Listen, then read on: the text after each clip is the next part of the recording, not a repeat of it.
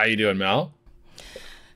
Dude, I'm so good, actually. I talk like this now because I've been watching like a lot of pop punk music videos from back in the day. Because no, I'm like unironically getting into making my own pop punk music, and so I was doing my research by watching old Fall Out Boy music videos, and I was like, wow, it's actually, you know, if you want to feel like drugs, if you want to feel like you're on drugs sober, watch that shit. But anyway, how are you? That's what pop punk is. That's like Blink-182, Sum 41, Fall Out Boy. That's pop punk. Yeah, or at least that's my understanding of it. Yeah. Okay, yeah, fuck with that. Yeah, who doesn't like Blink-182? It's like fucking Blink-182 fucking rules. It's funny. I was I was never super into Blink-182, but I was way more into My Chemical Romance. Yeah. Just basically that's like anything. Emo though, right? My Chemical Romance is like emo. Like we're going more into the like kids with like a little bit too much eyeliner. They're like a little bit more sad, a little bit more screaming, more emotion going on. I feel like pop punk is kind of like you still got the punk values of like fuck the establishment, we're skateboarding. Where emo is more like fuck the establishment, but because we're sad, not because we don't give a fuck. It's because we're like they're like moody teenager kind of shit.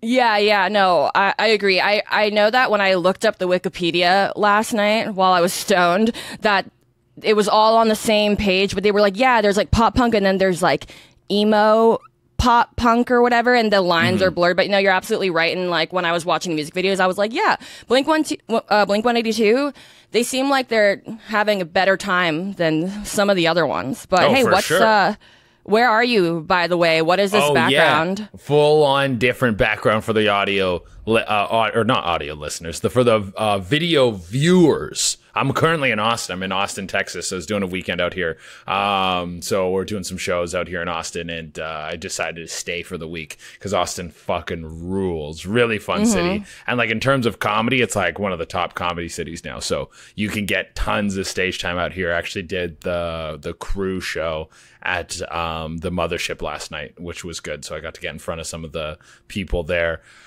Slowly trying to increase my influence at that club because that's like one of the best premier clubs in the country right now. The Comedy Mothership is cool as hell. That's like Rogan's club. And like I think they took an old movie theater and they turned it into a comedy club, and it has like these cool like lights on the outside, and the inside has all this like old like 1960s wallpaper, and like it's just a fucking vibe in there. They have 2 rooms. I think one's called The Little Boy and the Big Guy. I've only done shows in the Little Boy. That sounds like Constellations. Like Little Boy and Big Guy. Little Dipper. Yeah. Is this your first time performing in Austin, or have you performed in Austin before? No, I've been, this is my 3rd time coming out here. So like I started coming out here in like May of last year, or maybe before that. I think I came in April. Yeah, because I did shows in Tempe in April, came right after the Tempe shows, and then I had shows in May in Dallas, in Houston, Dallas, and then we drove down after and did another week, and then I was just in... Where the fuck was I just? Fort Wayne. But I had the shows in Austin, so I came down, did these Austin shows, decided to stay the week, do a bunch of gigs, hang out, do a bunch of stuff, and then I take off from here to Raleigh after this, North Carolina. So it'd be a big stark change. I don't know what Raleigh is, but I know it's not a city known for like a bunch of young hot people running around. Like the whole vibe of like Austin is kind of like an extended dive bar. It's fucking awesome. There's like this grittiness to the city. This like kind of like not granola isn't the right word, but yeah, like a little punk rock kind of vibe. Like we're doing our own thing. We're keeping it weird, which I really, really like. I'm matching with a lot of chicks who are covered with tattoos on Hinge, and that's my vibe. I was just about to ask what app, but no, Austin was actually one of the first places I visited after quitting Google. So like right after quitting Google, I was like, okay, I've done all of this weird forced international travel disguised as a good time on Instagram, but really I hated it because I was working there. But now I'm free. And so I was like, I want to go to all the cool live music cities in America. So like right after I quit Google, I was also making TikToks on my phone. I was just like in a hotel in Austin, similar to the one that you're staying in. Did like Austin, Nashville, and I was just like, yeah. Live music is good. New Orleans. I was like, yeah, live music is good. Like someone was saying that Austin has all the good parts of LA without all of the shitty parts. And even though I've only been once, I can totally see why someone would say that. What I definitely think I like about Austin over I like a lot of places more than LA, to be honest. LA is definitely like a workplace for me. Yeah, I'm not crazy about LA. Like it's just not my vibe of a city. I don't like anything fancy. I don't like anything expensive. Like, so it's just, there's not a lot of things that I really love over there. And it's also a driving city, which I'm not a big fan of either. I like walking cities. So in Austin, great walking city. New York, great walking city. I want to be able to walk everywhere I go. Dude, or same, transit same. or whatever it is. Yeah. Yeah, I mean, it's way more fun. It's way better. I absolutely hate being in a car. I hate driving. Just everything about the experience gives me a disease, like some sort. I just can feel that something is dying within me and slowing down my metabolism, like making my brain smoother, just anything bad that could happen to the human biology. I just feel myself, deteriorating. See, look, it just happened just now. You're I stuttered because I started talking about it. But did you party in Austin? And if you did you do any drugs while you were partying in Austin? No drugs. I haven't done any drugs in Austin, but I've been, but yeah, definitely partying, drinking. Last time I did drugs was when I was in Berlin, which wasn't that long ago. I had a fucking Wait a good second. time. Let's clarify what we mean by drugs. It's really interesting because everyone has a different definition of what drugs are. Because like technically alcohol is a drug, but we think of drugs as like illegal. It's like, oh, not alcohol or cigarettes, like heroin, which I would do if I were like in old age and dying already, and everybody else around me was already dead, and I was just kind of like, fuck it. But yeah, okay. So the last time you did drugs was in Berlin. Yeah, last time I did drugs was in Berlin, and I did I did some MDMA, and I did like a crushed up pink pill that was ecstasy, so who knows what was in it. But it was a good thankfully time. Not fentanyl. Yeah, no fentanyl. Whatever. You can. I think I might be fentanyl proof at this point. No, I'm just fucking around. But yeah, all that was in that pill was a good time. It was fun as fuck. But do you know what the name of the pill was? Fuck no, dude. It was like they keep making new names for pills. I remember back when I was in my hardcore ABG days. So for people listening or watching who don't know what that is, oh my god, my hair keeps getting stuck in my mouth. It stands for Asian baby girl, and it refers to like the type of a stereotypical type of Asian girl who goes to raves a lot. That's an Asian baby girl? Yeah, it's just called ABG. I've never heard of this. Please, fill me in on the whole Asian baby girl lifestyle phase, the whole shebang.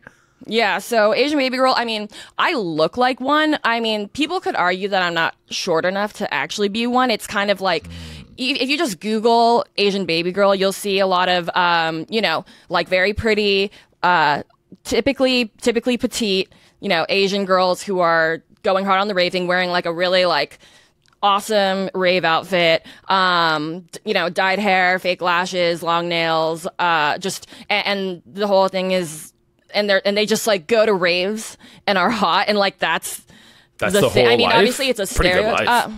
No, it's a great life, and I mean, I still have like that. The ABG is still in me. Like I got really into it, I think, in college because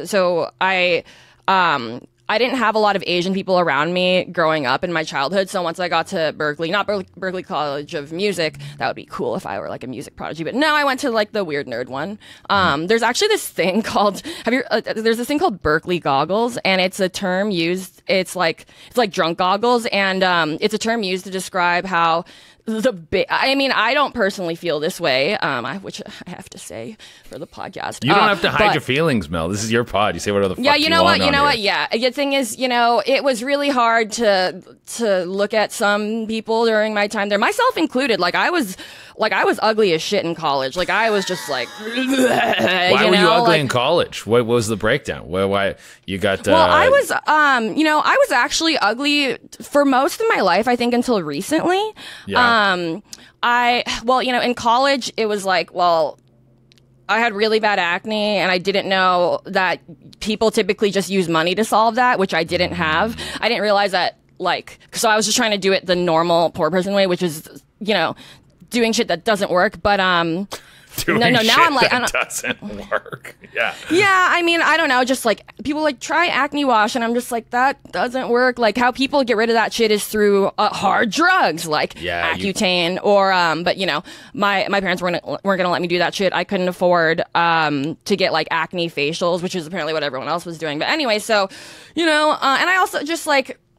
It was just one of those things where since everybody else was so ugly, and this is just when I went there, like, apparently everybody at Berkeley is hot now because, like, you know, Gen Z is like, you just understand how to become hot younger because you just, like, you have access to more information. Like, my entire life I've been like, how do I become attractive? How do I become attractive? You know, I'm actually still kind of there, to be honest. But I think I've made progress. But yeah, Berkeley, So it's funny. You'd think all the drugs I did at Berkeley would have helped me find people more attractive, but they didn't. Anyway, we'll get there. So Berkeley Goggles refers to like how the baseline state of everybody who going there is like so deeply unattractive. So people would say things like, "Oh yeah, he's a Berkeley 10, but a real life 3," like shit like that.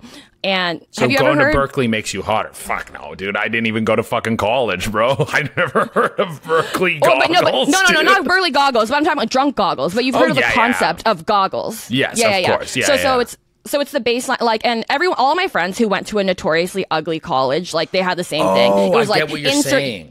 Everyone at Berkeley is ugly, so that if you go to Berkeley, okay, my friend calls this the fucking cantaloupe theory. So she's like, she is a flight attendant, and everyone, not all of the flight attendants, but sometimes they're always like, oh, this pilot's so hot, and she's like, he's not really hot. He's just all we have to pick from. She's like if you have a plate and there's cantaloupe on it, you go like, oh yeah, cantaloupe, it's great. But if you have a plate and there's like cantaloupe, strawberries, watermelon, fucking whatever, mango, you're like, fuck this cantaloupe. I'm not eating the cantaloupe because there's all these other options. Yeah. So so there's just, Berkeley's full of cantaloupe. It's just fucking overflowing with cantaloupe. Yeah, and so that's why, and you know, like, everybody said it, so I'm not being hateful by saying it, and it's different now. My friends who went and revisited the campus recently were like, everybody at Berkeley's hot, and I was like, cool. But when I went from 2011 to 2015, it was a very weird time. If you went to Berkeley in those 4 years, just know that you're ugly. That's all you need to know, is that you're fucking ugly, and there's nothing you can do about it unless you're Mel and you fixed it. She fixed it. No, I fixed it. The thing is, like, you can do stuff about it, and it's just, to be honest, so much of it is just accumulating wealth. Like, me coming into entertainment and realizing I was like, oh, so much of what is perceived as attractiveness is like literally just wealth. Because like, you know, because like being like a stressed out poor college student, it's like I was like, I have no money or time or sleep. Like, how do I even take care of myself? Because you're just focused on not failing your fucking CS class and like making the tuition worth it. However, my favorite part about going to Berkeley was just learning about all the drugs, and that's when I like got really into the drug experience. And nice. And so my major was cognitive science. Part of that is neuroscience, and part of that, in order to graduate, I had to take this class called Drugs in the Brain with Professor Presti. I don't know if he's still there, but it was really interesting. So, like, literally for my major, I had to take a class on how like every single drug affects your brain and I was like, you know, and while I was taking that class, I was like, wow, it kind of seems like there aren't that many, if at all, negative repercussions for certain drugs. Maybe I should do more of those. Yeah, kids, dude. Specifically. If anyone, if any young people are listening to this podcast, just know our message today is or else you'll be weird and boring, okay? Yeah, exactly. And you get that through. Oh my God, I walked by, I was walking by weed yesterday, and on the road, some guy in chalk had written like, Jesus, Jesus, Jesus, meth, meth, meth. Jesus saves, meth kills, Jesus saves, meth, meth. And it was just like insane, like how long it went for. And I was like, I feel like he was on meth writing this. Yeah, he probably was like, Jesus was talking to him through the meth. And he's like, yo, this meth bad, but Jesus good. Jesus, good drug. Jesus seems like a fucking solid drug.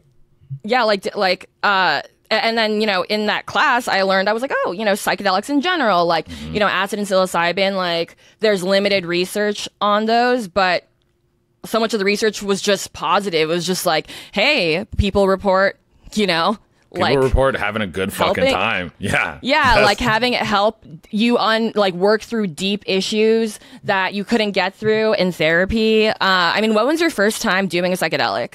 Oh, first time doing a psychedelic. Yo, I think it was... hold on just one sec. Justin, can you hear that? The fan just turned on. Can you hear that in the background? We could say that it's part of the podcast. It's just like, hey, we want to make you feel like you're on drugs listening to this. Yeah, that slight sound. Yeah, no one else can hear that. Just you, man. You're being so weird right now. Why would you even bring that up? No one else is hearing it except for you. That's so weird, dude. That's so weird. That slight buzz. Yeah, if there's any listeners at home, the La Quinta Inn in Austin, Texas has some sweet setups. It's actually the cheapest motel I could find. I fucking love staying at a little cheap, shitty shithole. For one, saving the moolah. It's great. But the AC is on here. And so if you hear a buzz in the background, that's fucking me and the fucking AC. I was staying at the Driscoll Hotel before this. The club put me up at the Driscoll, which is like the nicest fucking hotel in Austin. It like has people do tours, like walking tours through the hotel because it's this old history to it. So that was like fancy as fuck. I made sure I brought a girl back so I could be like, yo, look at this. Like, not having sex in a real nice hotel room is like a fucking waste. But you asked me first time I did mushrooms. First time I did mushrooms. Or acid, any psychedelic. What was your first trip where you were like, oh my God? I think, and we're ranking these, right? We're ranking the drugs. Yeah. I definitely want to talk about like drugs in terms of, best to have sex on, best to do alone, best to do around your family and have them not know so that you can just tolerate them at Thanksgiving or Christmas or whatever. But yeah, so when was your first psychedelic experience? First psychedelic trip. I think it was definitely acid, and it was not a good time. My first trip doing acid was really bad. I was with some friends. It was New Year's Eve. We were all supposed to do acid together. How old were you? I was 19. And everyone I was doing acid with was a few years older than me. I was the youngest by far. These were all friends I had down in Mexico. And we like met together, got the acid, all broke up and went to different places in the city. Wait, where is this taking place, by the way? In Playa del Carmen, Mexico. So this is like south of Cancun. Okay. Where did you get this acid from? We got it from one of my friends in the group who it's pretty easy to get drugs down there. So I take the trust acid. me. I know. Yeah. I'm well aware. Like the last time me and Scumbag Dad, when we went to Tulum, you can just buy you could just buy opioids over the counter. Yeah. Like in Tulum, they literally just had a store and it was just like this really long list of like, you want Xanax? We got Xanax. You want Viagra? We got Viagra. All of it. Yeah, but okay. Steroids, all that shit you can get like over the counter. Yeah, and you know, my father's affection, you can get that shit too. Dude, it's just called short plane right away. Literally. Yeah, so we all took the acid separately and then we're all supposed to meet up later. None of us could get together. I was texting people hey, where are you? No one ended up meeting up with each other. Someone was supposed to bring... You were alone? I was at my own event, and then I was supposed to meet up with these guys after. But I'm at an event where no one else is on acid, and I've never taken acid before. It was just not event is the wrong word to use. It was a party. It was just a New Year's Eve party at a bar with a bunch of people I knew. And I'm on acid, never taken acid before. My friend told me acid is like a party drug, and I'm like, not really a party drug. I was supposed to take ecstasy too, couldn't find ecstasy. One of the people I was supposed to meet up with, I couldn't get the ecstasy from, so I ended up doing coke. So I did a bunch of coke on acid. Felt like I had the worst come down because I was high on coke and then crashing from coke after, but then the acid intensified that come down, that down feeling immeasurably. I think that's the only time I've ever felt depressed, and it was just it was world-ending doom. I'm the world's most horrible person. Everything sucks. That was your first time ever feeling depressed. Yeah. Well, first of all, only time I've ever felt depressed. Okay, so first of all, I'm happy for you. Also, fuck you, dude. I mean, great for you. I was cool. You know that feeling? Yeah. Welcome to most people's reality 24/7. But I'm actually kidding. I think that it's just more mentally healthy people is better. It's just better for everyone overall. Good for you, dude, but keep going. yeah, I just was like, I just hit this point where I was like, felt so shit. And I kept doing acid. I did acid like 2 or 3 more times before I actually enjoyed it. I was so like insecure and uncomfortable at that point in my life that I just couldn't enjoy it. As soon as I got high on it, I was around people and I would just start to feel so negative and start to like, oh, everyone hates me. Everyone's feeling like this is like extreme negative paranoia I would get. All of what you're saying is literally so relatable. And I think people who are into psychedelics and who have tripped multiple times, or at least tripped semi-regularly, like everyone who does that shit has had that experience, like a really bad trip. Similarly, like my first few, I don't know, even like years of experimenting with psychedelics when I was younger, I was definitely having more bad times than I was having good times. But like the ego in me was like, I'm going to conquer this. Okay, yeah. I'm going to learn how to make this drug my fucking bitch, because acid was also pitched to me by my friend as a party drug.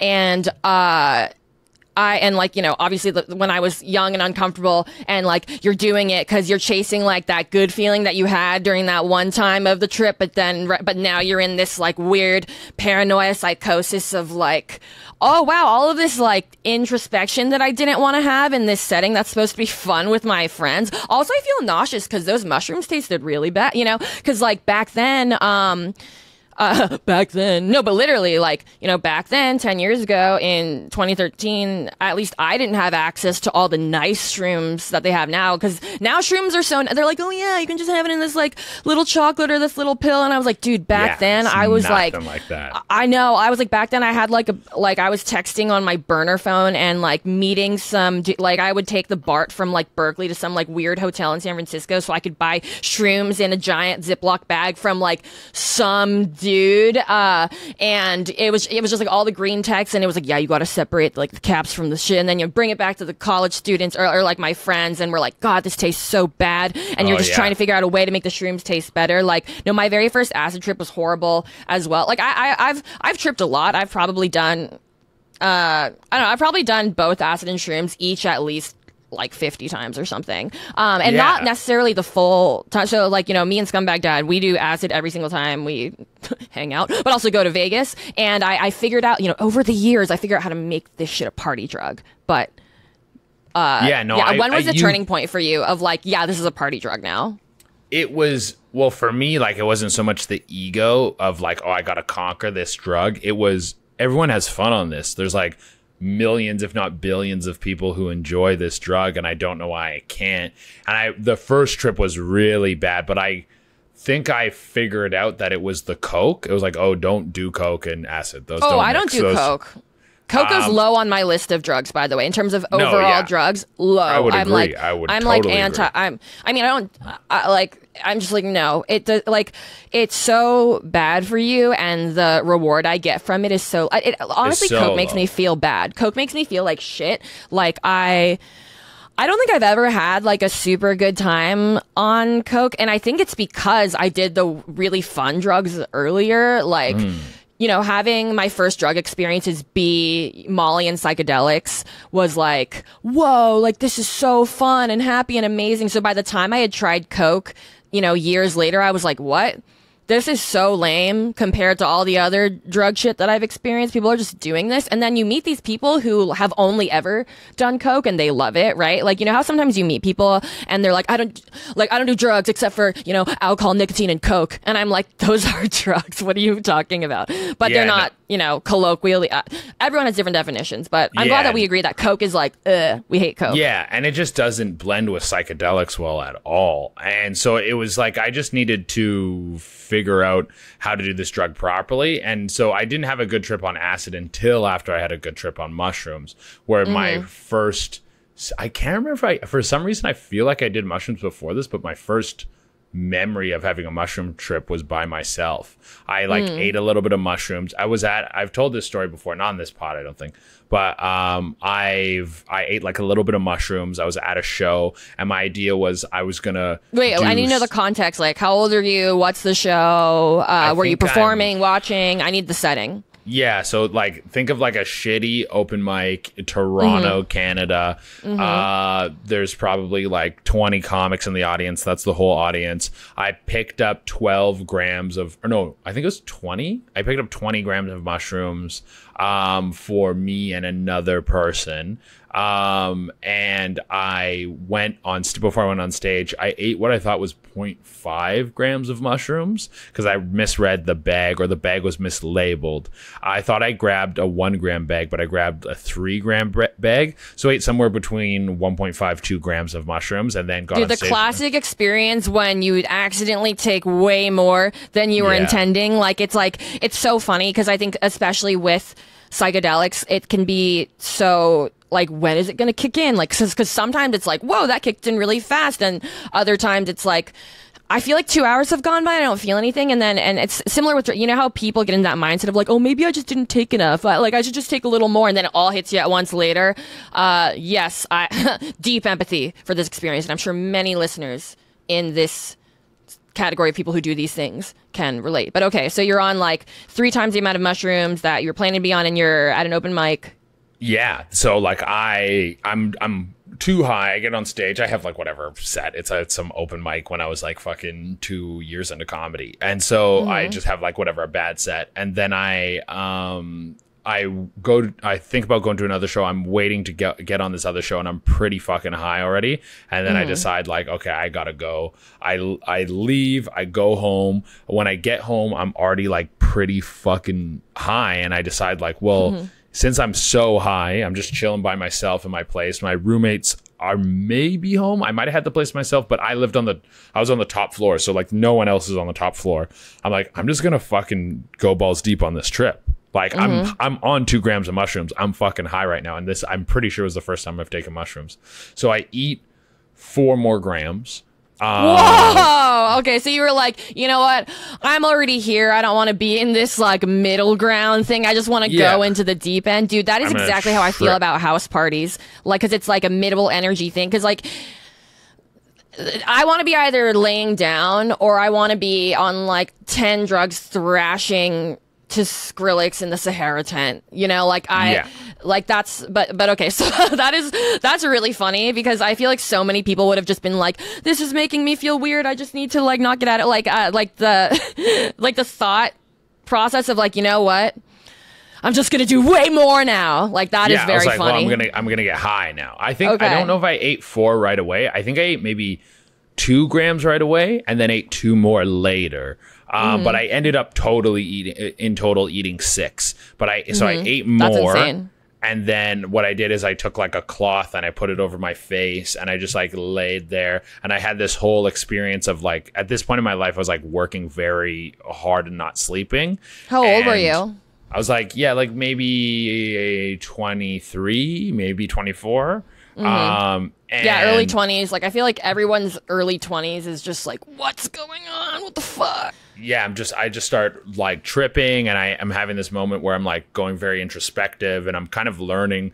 It feels like my body's showing me what happens when I sleep and why sleep's important. I can feel like my sinus is clearing and like my body relaxing, my ears opening, and like it was like, this is the healing that happens when you sleep, and this is why sleep is important. And I've recently learned about this thing called yoga nidra, which is like rest without sleep, but you get similar to like deep sleep rest. So I was like, maybe I was in some state like that. And then after I went through this whole, like my whole catalog of all these different interactions I had with my parents, and how all these times they put their own insecurities and angers and fears onto me. And the mushroom trip was being like, none of these are yours. All these things you're insecure about, all these things that you're afraid of, all these reasons you, like I was doing when I would do acid previously, why I would feel so paranoid. None of that's yours. Someone gave you that, and you can let that stuff go. And I had this huge moment of like self-acceptance and like self-love that I didn't know was possible on drugs. And that was the first mushroom trip. And since then, mushrooms have always been this like education healing thing for me. And so I like, that was the first real good trip that I worked through it. I love that one of your first conclusions from that trip was, I should sleep more. I love literally you were like, yo, dude, like, I just did mushrooms and I learned so much about life. Like, yo, have you heard of this thing called sleep? Yeah, I gotta just put need you to on be- it. I gotta put you on this thing called sleep, bro. It's fucking crazy. Like, I love that, like all this stuff, and you're like, yeah, and then I realized that I should sleep. So I should sleep. Real base shit. But it's like, No, it's but- true, man. but Bunch no, of shrooms motherfuckers is out there not definitely- sleeping. You gotta be out there No, it's- fucking getting your 8 every night.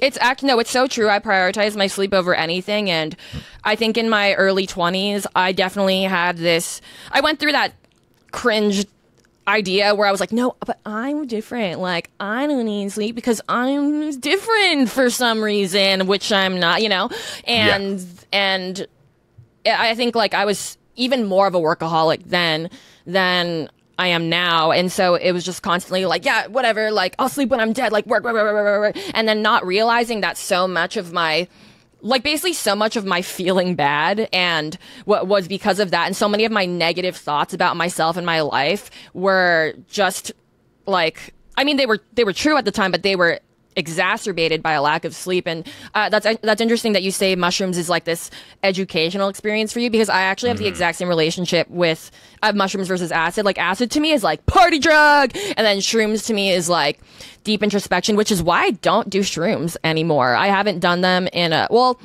do like the little microdose ones, but in general I feel like I just don't really like shrooms anymore because of how introspective it is, and like I already do that enough, and I prefer to do that shit I actually prefer to introspect on ketamine, but getting into that later. But because I feel like I've had some of the best trips of my life on shrooms, but more often than that, I've just had just unwanted deep introspection, and I think it's related to like just the early 20s introspection, But in general, I feel like now I'm like, you know what? Shrooms, I don't think I need to introspect more. I'm already doing that. Acid, like, I feel like I just know what my limits are with acid, and like, okay, this is, like, I just feel very comfortable with it in a similar way where people can be comfortable with their drinking, where they're like, oh yeah, I know that, like, 2 drinks is my limit, and that if I space out each drink with like a water, then I'm da-da-da. Like with acid, I'm just like, yep, if I'm going to a festival, I'll start with a quarter tab like here, then in 3 hours later, I'll do this. I'm gonna pack some like blueberries and tangerines and like weird spray shit to make myself feel good while I'm like having this trip. I know that, this is gonna be how long the come up is. I know I'm gonna be high for this long. I know that I'm gonna be coming down all fucking day, because people are like, how long is it? And it's all day. Like, people will be like, oh, well, it's all day, because it's like you don't really stop having the trip effects until you go to sleep. I mean, I actually I got actually too into doing psychedelics too regularly at Berkeley, to where I actually ended up getting this thing called HPPD for a year. I don't remember what it stands for, but essentially it's like you're just tripping at a low level constantly. So let's say like shit. and it was like very, very low. And, like that was back when I was, super manic, like super undiagnosed bipolar. So, I had basically had like a really long manic episode where I think it started where, me and my ex-boyfriend at the time, we did orange Teslas. Do you know what those are? No, what's it's a type of ecstasy, I'm assuming? Yeah. And ABGs know what it is, because ABGs love orange Tesla. But I just know there was always, it would be like a pressed symbol on a pill, and then there would be the color pill. You got like yellow Bart Simpsons, blue Mushabisis, like there was yellow just Snapchat. Yeah, exactly. Yeah. No, and then it's gone. Like now, it's like Tesla, Snapchat. Like it's past my era, and the new logos that didn't exist when I was a kid. Like, it's like, the white TikTok Claude Bear headed blue eyes dragon pear pig from South Park. I'm like, okay, sure. But I ended up getting that HPPD thing, which I ended up just teaching me. Like, I just got super into studying drugs at Berkeley, and because also the professors who were teaching classes about drugs, like they had open office hours, and they were, like, it was just funny because the professors, they had to be professional. So they would like go up and teach, and they were just like, and according to sources, the experience tends to be like this. And it's just like, okay, so you're doing a lot of drugs. Got it. And in their office hours, that's when we could like get into it, because like no one was around. And I'd be like, so did you? And they were just like, yeah, how do you think I wrote this entire fucking book? Because I was on acid the entire time. Because I was on acid, I was tripping. But like, that week where I had I think I was just manic for like 2 weeks. So so it was like me and my ex, we did orange Teslas. It's just a really intense ecstasy to Jack U. That's Skrillex and Diplo together back when they were doing like a Jack U thing. And I remember it was so exciting. It was like New Year's Eve. It was New York. It was like, you know, also New Year's, like a New York thing. And I remember being like, whoa, that was so awesome. But like immediately after, we didn't even sleep. We like, you know, I was like, oh my God, like Skrillex and Diplo, and they brought out Missy Elliott too. And I was like, wow, that's crazy. Yeah. And then my ex, who I was dating at the time, he didn't do the orange Teslas because he has epilepsy, or like he has epilepsy, so he didn't want to trigger, so he did acid instead. So both of us were having this totally different experience where like he was on acid and I was on Molly, but we converged when Missy Elliott came out. Like he was like, whoa, and I was like, and then you know, Missy Elliott comes out, and suddenly, like, even though we're both in like different spheres of our own drug use, we come back and we're like, Missy Elliott. And then so, you know, the power of Missy Elliott, you know, brought us back together. Not in the relationship though, but like but then immediately after so we stayed up all night to catch a flight to Paris that we had to meet our other friend. And so then we're like in Europe. And then of course, one of the first things we do is, well, I hate museums. I just hate museums. But of course they were like, we should go see the Louvre. And in my mind, I was like, oh, the only way I'll enjoy this is if I'm on something. And so we all decided to, and so like, you know, having not slept, you know, it's like orange Teslas, flight to Paris. Okay, let's all do acid at the Louvre. And then I ended up getting kicked out of the Louvre because I had You had a mental breakdown in the Louvre? Yeah, actually. But were you like just like crying and screaming, look at the Mona Lisa and be like, this bitch is fake? Do you do the plane thing? That motherfucker right there is not real. Yeah, no, okay, here's what happened. So yeah, we're all in the Louvre and we're doing like the Louvre shit, and you know, instead of the acid making me like the museum, it just made me hyper fixate on how much I don't like museums. And then so I was like, okay, I'm gonna go to the bathroom really quick. So I was with my ex-boyfriend and my other guy friends, so they couldn't come to the bathroom with me. It was just me and these two dudes. And then so I go to the girls' bathroom, and then I literally couldn't figure out how to get out of the girls. Like, it was just no. And then so you know, I go in the girls' bathroom. No, and get lost in a bathroom. No, and I couldn't get out of the bathroom. And so it was like this thing where it's like I exit the stall, and there's only one exit door, right? There's only one exit door, and so I open it, and then it leads to like a supply closet. So I close that, and then I'm like, where's the other door? So I open the other door, and it's a toilet again. And I was like, what's happening? Like, I just couldn't, and I was like freaking out because I like literally could not get out of the. I was like, fuck, I'm on acid by myself, and like they don't know, and they're probably like and I just was having this. I was like, fuck, dude, I'm trapped in the bathroom, and then so I was just in this cycle of like opening doors and I was like, I don't know, 20 or something at the time, so I'm just like, and then I just ended up crying. I was like sitting on the floor and like crying, me like, I can't get out of the bathroom, I'm gonna die. Like I literally was like, I want this trip to end, I can't get out of the bathroom of the Louvre. And then one of the people who was working there like came into the restroom and like saw me and just kind of put it together and was just like, yeah, you should. You gotta leave. Go. They wasn't even like, are you okay? Yeah. He was like, listen, bitch, you gotta get the fuck out of the Louvre. No, it was literally right just like, you're clearly on drugs and you gotta go. And then right after that, of course, we go to Amsterdam and we do the fucking not the rock shrooms that they sell over the counter in the stores. It was like they were like, well, it's not like the other shrooms because it's the rock that's underneath, it's the root. And I was like, I don't know, I haven't read a book in a long time, just give it to me. And and then, you know, have a really good trip on that in Amsterdam because I was like, whoa, all these tall people are in these small buildings, this is very funny. And so like being in Amsterdam, but then, you know, of course, so that was a lot of drugs in a row and not a lot of sleep. And then the next day waking up in Amsterdam, I was like, hey, why haven't these worn off yet? And then my ex also was going through a similar thing. Like his didn't last as long. And also he said something, I was just like, this feels a little racist. No, it wasn't. But he basically was like, fuck, I'm tripping. And like, sorry, Melissa, like, you know, I think you're beautiful. But like right now you kind of look like that weird Asian alien from that thing that we watched. And I was just like, what, dude? So like, so we're both like we're both scared. we were just in our like little hotel room in Amsterdam or whatever, and like both of us are like, wait, why do we still feel like on drugs? Like even though we're not on drugs, and we're both like scared of each other. And he was like, you look like a weird alien, and I was just like, you look fine to me. I don't know. And then, you know, his went away, and then mine, like basically if let's say tripping is like a 10, like I would I would have like low level, like on and off tripping. And it lasted for an entire year.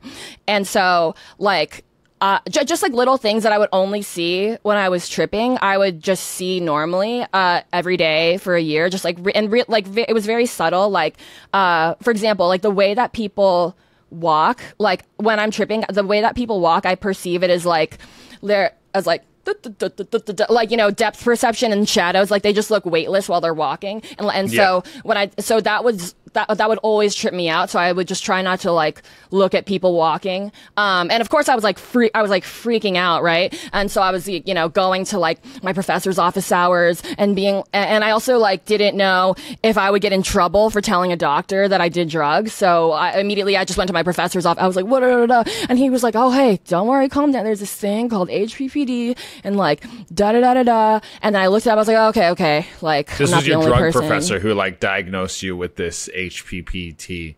/Mel Yeah. And then I ended up like, and then it was like, okay, well, does it go away eventually? He was just like, yeah, just like, you know, don't do psychedelics for a while. And I was like, yeah, no, I'm not going to do that. And then, what's funny is that like, while I was having these and my friends knew I was freaking out about it, so they would do all these things to try and make me feel better about it and like joke about it. And it ended up being really fun, where it's like, but like little things, right? So, you know, I think that happened when I was like 20. So by the time I was 21, we go to Mexico, and we're doing like me and my friends were doing like the ATV shit. And, so I'm like driving the ATV, and then like while I'm driving it, I suddenly get like a weird, like trippy, like flashback thing. And I was like, whoa, dude. But I mean, it was fine. It was like a super safe. Yeah, it was a really safe. No, but it was just like me and an ATV, like on dirt and stuff. The worst though was having to get my pap smear and then having like a little thing happen. Jesus, that's fucked. What, while you were high on drugs, getting a pap smear?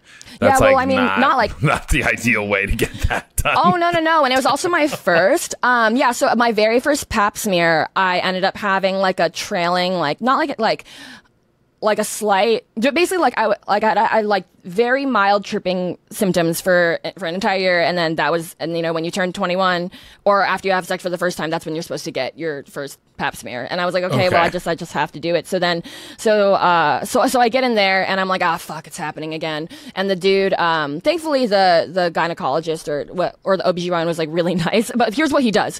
So it's like I'm clearly trip setter. He's like testing your pussy, and he's being like, is this weirding you out? Yeah. He's like showing you weird pictures and shit. Like, this could be in your pussy right now. That's crazy, right? No. He did. Okay, so he was actually really good, and he was a really good trip sitter, but he did accidentally do some shit that was really freaky while trying to be a good person. So I don't blame him for anything, but I was clearly very nervous, and he was like, hey, do you want me to just, you know, explain like what's gonna happen? Does that make you feel better? I was like, yeah. And then he goes like, okay, well, the thing is, first we're gonna, you know, put this clamp up your vagina, and then he reaches into a drawer and he pulls out this he just pulls out like a giant clamp like this, and then so as soon as he pulls it out, he was like, we're just gonna use this to clamp your vagina. Oh, wrong one, sorry, that's the extra large one, let's go with this one. And so he like literally it's like a fucking Seinfeld episode. Dude, he literally pulls out this claw. It's like clang. Like, no, oh, sorry, we only use that for people with the huge pussies. Let's find something that fits more your size. No, like literally, and I was just like, what? Like that moment of like all the emotions I felt in that like half second, I was just like, you just took me on a roller coaster, because he literally pulls out this like giant clamp, right? Like in my mind, it seemed like a baseball bat. He was like, yeah, we're just gonna use this thing to like keep you up. And whoop, not that one. And then I was like, okay, yeah, that's cool. And then the entire time, like, so, you know, he has a clamp, and so I'm like laying there, and then like, and this guy is just like in there, right? And like trying to make really nice small talk with me while it's happening to like distract me. So literally, like he had to do this thing where he like reached into my vagina without the clamp, but just to feel around the walls or whatever. Or I mean, maybe he was just doing that because he felt. No, I'm just kidding. Yeah, but he was freeballing. He's like, yeah, sometimes I reach in a little further than I should. He's just enough a creep. You can't call him out on it. Dude, and then so literally he's like, his hands are like in my vagina, and so it's like, and like he's like feeling around for like something, I don't know, like cancer or whatever, but he's like literally like, I felt like it just felt like his entire hand was in there except for his thumb, he was like literally like just in there, and then he's just like, so like, what are you studying at school? Oh, that sounds like a great major. Like, yeah, like, are you da-da-da, and just making that easy small talk, and I was just sort of like, how am I in this situation? Quick question. You're getting a pap smear. Some dude takes a clamp, pries your vagina open. He's in there with a flashlight. He's holding his finger up to your queef, whatever's going down for the whole pap smear situation. Do you prefer the small talk, or do you want just straight silence? Is it like an Uber ride where you're like, I don't want you to talk, dude. Just take me where I need to go? I needed the small talk. No, I for sure, like, so totally opposite. Uber ride, I'm just sort of like, just pretend I'm dead. You're transferring a corpse. But unless that would make you want to talk to the corpse more. But anyway, for your own personal reasons. But anyway, so back to this dude. No, small talk was very good. It actually really helped me not freak out. But yeah, accidental tripping, I just went on a really long tangent for that. But have you, well, I guess when was your first, like, really fun trip? One where you're like, where you're like, yeah, acid is a party drug, totally. So I think my best trips I've had on psychedelics are actually I just missed this trip because I had to, my September was just too busy. I could not go on this one this year, but a bunch of my buddies pretty routinely go to a cottage up in Muskoka, which is like, I want to say 2 hours, 2.5 hours, maybe 3 hours outside of Toronto. Muskoka is like known to be like a nicer lake area. There's a lot of like rich cabins or cottages up in that area. My buddy's cottage, not so fancy. Toilet doesn't work. Kind of a rundown little place. It was like basically condemned, and him and his brother went up there. It's like within the family, but I think it's beyond just him and his brother who have like ownership over it. So they went and they just like cleaned this thing the fuck up, gutted it out, like made it so you could actually live in it and go up every year and like kind of keep it together, keep making it better. But 10 of us went up there. So it was all comics. There was 5 of us from Toronto, 5 of us from Montreal. That sounds so fun. Oh, it was such a blast. We actually had like every person from Toronto had like another version. Like one of our guys who came up, he was Persian. There was another Persian guy who came up from Montreal, and then like there was a version of me that there was like this other dude who kind of had like an afro. Like we all had like bizarro versions. Oh my god, of I totally thought you said at first I thought you said everybody had their own Persian, and so I was like, oh, okay, cool. So everyone, and I was like, okay, yeah, cool, and everyone Classic brought Persian their own slave. Persian friend. You bring your own Persian slave. You fucking they whip up food, and then you keep them in their Persian I'm so cage. proud of myself for like not no, there was a Persian guy who I was having like toxic sex with, and in a recent moment of weakness, I was still strong enough to deny him, and so I'm like, yeah, I'm growing up. I know that I was didn't fire end up too. hooking up with that dude who I hate, but the sex is really good. But anyway, so you having we would go wait to a this. second. Was it all dudes?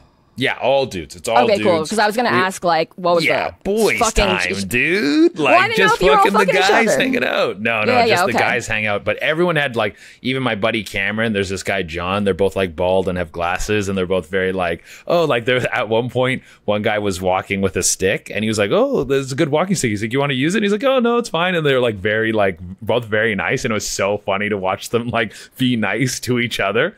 But we would go up and all do like psychedelics, like literally like eat a bunch of mushrooms, and then we would go on this hike. It's like a 9K hike, which for Americans, I think that's like 5 miles or 6 miles. And I don't fucking know. So is this something you do every year or like regularly with this group? We've done it 2 years in a row. I couldn't go this year, but it's just a sick time. But we would like eat mushrooms and think of just like hanging out with your best boys high on mushrooms in the woods, and we're all just like laughing so hysterically hard. Everyone's and the thing is, on you're the also same all wavelength. comics, right? Because like that's a huge important part where it's like, oh, like I'm tripping with my like deep I love them, but they're not fun, you know, your friends who aren't funny but you still love, and then there's tripping with your funny friends, and then you just can't breathe the whole time. We're like laughing so hysterical. Like I don't know if I've laughed that hard I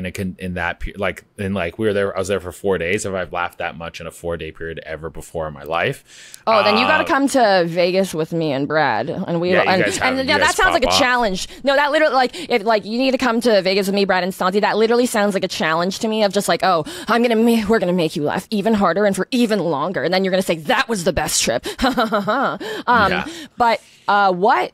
Have you ever fucked on psychedelics? And I guess, what do you think is the best drug to fuck on? Everyone says ecstasy. Ecstasy is going to give you like a physical stimulation, and like, to be honest, I disagree.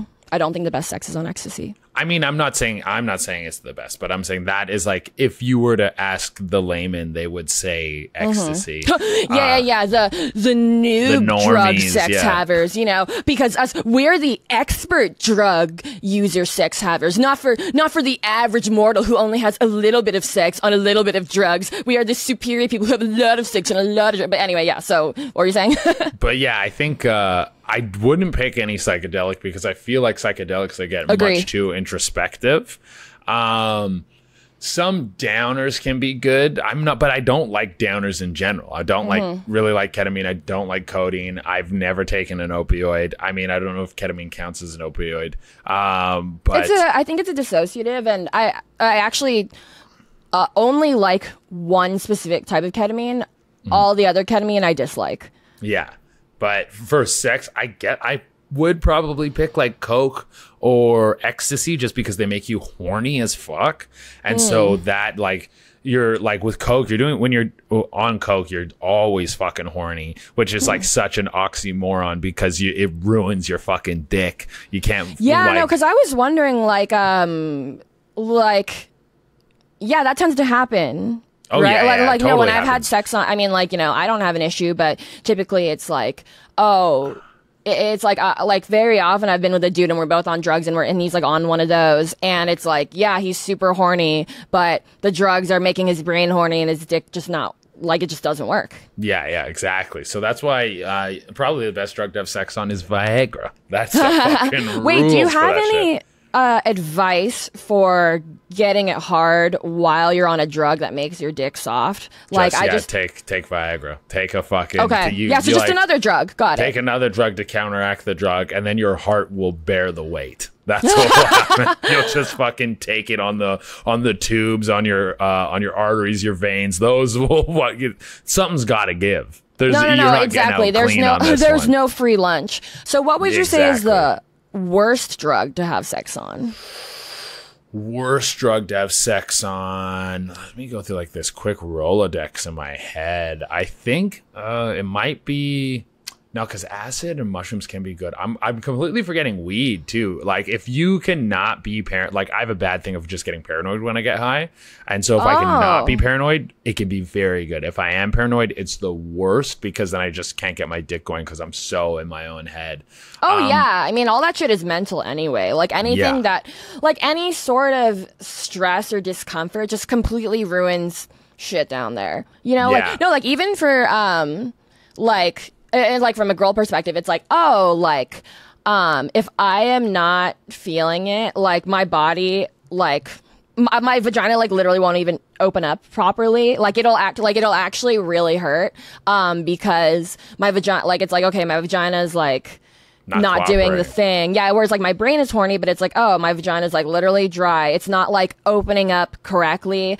And so then it's like, then it's like hurting. I mean, weed is the best drug for me to have sex on personally. I think I've just, like, because every time I'm coming down, or in the past, every time I would come down from something, I'm like, okay, I need to figure out a way to like fuck on this. So like at this point in my life, you know, now that I'm 30, did I mention that I'm 30? But you know, at this point in my life, I have fucked and masturbated on like every single one of the drugs that I have done or I'm like willing to do currently. And my perfect combo is like a weed ketamine combination because for whatever reason, like I've said this before on the podcast, but I nut 10 times harder on weed for some reason, like both in sex and during like it just makes it like I get no downsides from it when it comes to sex. It just everything is positive where it's like everything feels better. I'm way more turned on. Like it just is like, yeah, this is awesome versus like Molly. Like I feel like it's like having sex on Molly, I'm more focused on the fact of like how good the Molly feels, and it's much more like I don't feel as many. It's like, yeah, I'm horny, but that's not the dominant feeling. Like the dominant feeling is actually the Molly and just like the touching and the intimacy or whatever. But like when it came to actually orgasming, I didn't think that my orgasm or any of my orgasms on Molly have been particularly stronger or different from just normal orgasms versus like, on weed, and especially the killer like weed K combo. It like shoots out of me like a laser and, penetrates to the earth's core, comes out the other side and kills an orphan. No, just kidding. That's a fucking good orgasm right there. Yeah, Dude, yeah. And like, it's so good it had to take a life. That wasn't for free. Yeah, Someone no, had like to die. somebody had to, like one must die so the other can come. That is the rule of the Nuts cinematic universe. But like I feel like I get super horny on ketamine, but it's really hard to come. However, when I'm having sex on ketamine or masturbating on ketamine, it feels like I'm edging the whole time. And like personally, like I really like edging. Like I think when it comes to having sex, my preferred way of having sex is to edge for as long as possible because I actually find the experience of like both people edging and like trying not to cut, like that is like what like at least at this point in my life, that's like what gets me like really excited, as just this battle of like, oh, we're edging, we can't be edging, as opposed to like, doing like 5 rounds or whatever. So that's why like the weed ketamine combo, I'm like, okay, cool. Like, weed makes me super horny and ketamine makes me super horny. But I can't come on just ketamine. So, or it's really hard. But so it's like, it's the combo, it's the power combo. But yeah. But yeah, Okay. versus other times, like having sex on psychedelics, I'm just like, maybe we just won't make eye contact right now because this is looking a little worst weird. drug, I would probably put one of the psychedelics on Yeah, there. shrooms. I think shrooms. Yeah. For me, Oh, yeah. You're probably 100% right on shrooms because Yeah. shrooms also, like, unless you do the proper steps, like, I always put my mushrooms, my buddy taught me this, you put them in orange juice, breaks down, like, the stuff that fucks up your stomach.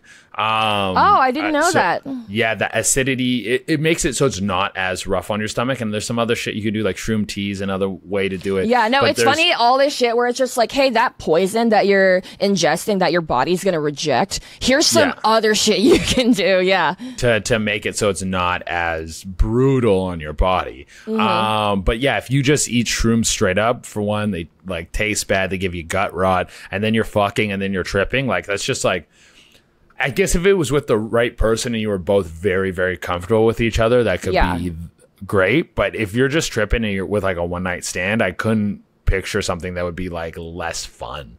Just that's not how I'd want to spend my trip. But yeah, so I would say like best for me, probably Coke or ecstasy, because those are just like, even though I'm like very over Coke, I will admit that Coke is like, it's there for a reason. Like, people like to do it because it does certain things. Oh, I have definitely had really fun and great sex on Coke. Like I think literally me and this dude that I used to hook up with in New York, like one of our classic U up texts was like, yeah, want to do Coke and fuck? It's like, yeah, I want to do like, it's like, you want to do Coke and fuck? Yeah. Wait, so which of the drugs makes you the softest? Oh, I mean, like, because I know it's like, I know there's like whiskey dick and like all that, but like, is it all kind of equally difficult? Coke and ecstasy fuck up your dick pretty bad. Mushrooms, I don't think they directly fuck up my dick, but I think because I can get so introspective and so like so in my own head, that's just not sometimes the place. You kind of want to be in the moment when you're fucking. You don't want to be like in this internal dialogue. So that could fuck up my dick, but not in the same way. Where like I heard Percocets apparently give you a crazy boner. They my god! Wait, you're reminding me. You just reminded me of this time that okay. Actually, I did come so hard on Percocet one time that I made an entire Comedy Central special about it. Oh, nice. But or at least I referenced it because I remember specifically. I forgot. I think me and my friend were at a concert, and then I had leftover Percocet from when I got LASIK because like basically when I got LASIK a couple years ago, and they kept sending my painkillers to the wrong pharmacy, and then so I ended up just going to all the pharmacies and just getting all of them, and I was like, sweet, like. I'll just have extra Percocet and Vicodin for, when I'm in pain later or something. But like we had just gone to a concert, and my friend wanted to try it. And I was like, yeah, I have some from that thing that I did. Anyway, so then I go home for the concert, normal, smoke weed to like try and fall asleep. And then, I don't know. I guess maybe I was like, I know you're not supposed to drink on that shit, but like, I remember like vaguely just having like jerking off and having like such a specific, intense orgasm. And I didn't even, and then I woke up the next morning. I didn't remember that I'd done this to a poem on my phone that I had written about how good that orgasm was. Like literally, no, like I opened my phone the next morning. I don't remember writing it, but, the very beginning of the note on my phone is just like, I know I'm not going to remember this, but I have to write this down for my records. Like I just had possibly the most intense orgasm, like, where I genuinely like felt as if God himself sent Jesus as like a spirit, and then Jesus like entered through my vagina and like literally did some and like was doing like a whole holy ceremony in there, and then exited out in a burst of like violin sounds and liquid honey and all of this. Oh my God, we're almost out of time. The producer is letting me know that right now, and I've just been I've been really into this conversation, so I completely lost track of time, which is also common on psychedelics, which I am not on, but people typically think I am on drugs because of my personality. I feel like we covered a lot of psychedelics, and maybe our next solo ep we get into some more of our drug spectrum from here. Oh yeah. Oh, yeah. You know how much I love being on the spectrum. Yeah, we'll get into more of the spectrum stuff. And guys, if you are listening right now, go make sure you check us out on YouTube. You can always check out the video version at Thank You Come Again Pod. We're also you can also find us on Instagram at Thank You Come Again Pod. And if you want to find myself, Che Durena, you can find me at CHEDURENA on all social platforms, CheDurena.com for tour dates. Big date coming up. I'm going to be at the Wilbur in Boston early 2024. We're going to be in, where else is coming up? We got a bunch of stuff around New York. So we got Connecticut, we got Springfield, Massachusetts, and we also got New Jersey. So you can go find me at all those locations. And Mel, let them know where they can find you.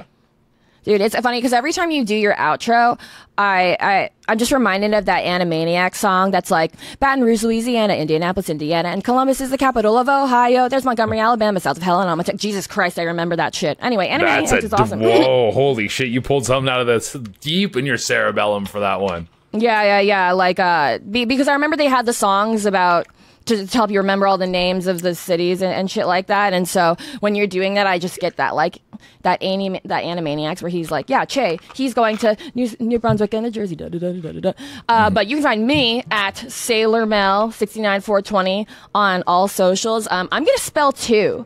I've never done that before, and I'm going to prove that I know how to read. SAILORMEL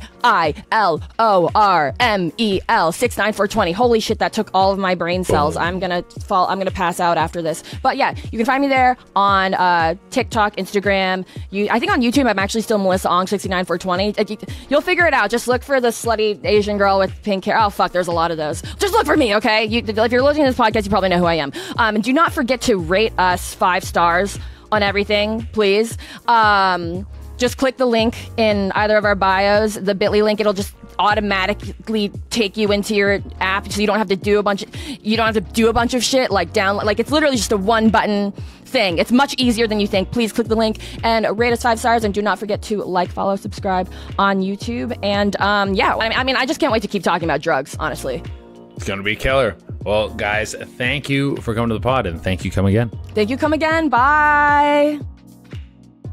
We want to hear from you, so leave us a voice message at sayhi.chat/TYCA pod. Again, that's sayhi.chat@TYCA pod, and make sure that your message is 1 minute or less. You can ask us a question, share what you think is cringe, tell us a story, whatever you like. And if you do, we may play it right here on the pod. We're going to leave the link for you right below.